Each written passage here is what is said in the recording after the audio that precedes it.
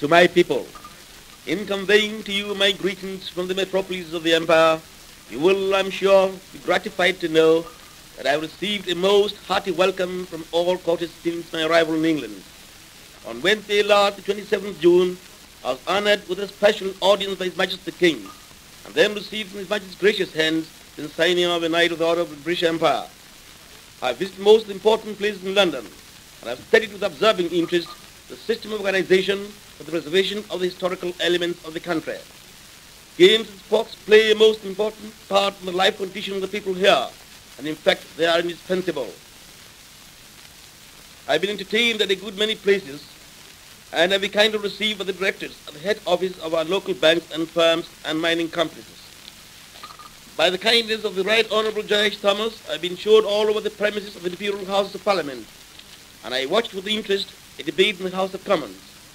I have also been kindly received by the Right Honourable Secretary of State for the Dominions and the Colonies, and he showed keen interest in the affairs and problems of our country.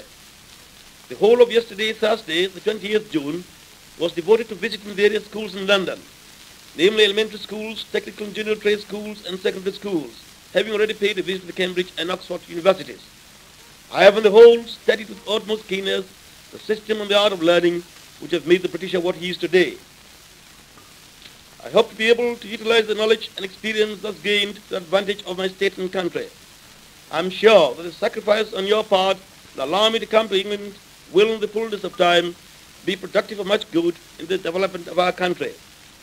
I have more than ever before come to realize that the responsibility which lies on the shoulders of the State Council in trying to connect the old and modern conditions of things is not a light one. And whilst agreeing and reaffirming the fundamental principles of a native government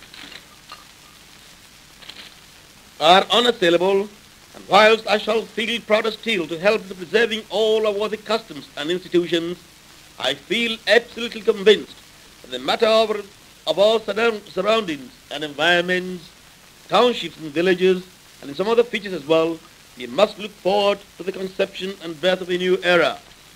I fully expect that it will be the duty of every patriotic citizen to make up his due sense of responsibility and to play his part. I have already given expression in certain quarters to the views of my council as to the fatality of the multifarious restrictions affecting the purchase of such commonest weapons as Dane guns and Kep guns. I have equally expressed the anxiety of my state in regard to the increasing rate of consumption of gin and other spirits. I expect to return home shortly after my visit to one or two places, and hope to meet you all happy and well. Long live Akima Bwakwa and its people's paramountcy.